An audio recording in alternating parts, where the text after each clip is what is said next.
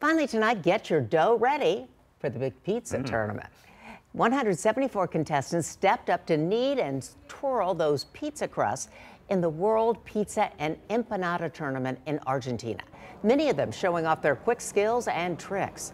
A chef from Buenos Aires took home first prize. A pizza maker from Cuba came in second, and one from Venezuela came in third. The winner will now go on to compete in the Pizza World Championship in Italy next year. Quite impressive. Yes, and just where they should be holding the World Championship. I wonder if they eat their pizzas too. I bet they do. Yeah, I hope so. Nice. Sounds good for dinner tonight. Yeah, definitely.